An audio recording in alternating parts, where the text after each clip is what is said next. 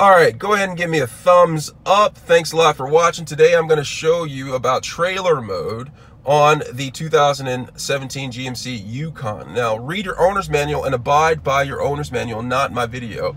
Okay, I'm just going to show you where the button is located. What button is located, okay? Read your owner's manual so you know what you're doing, all right? So I'm in the driver's side part of the vehicle, right? There is a button right here for trailer mode. You see there's a trailer right there, and there's a trailer mode right here.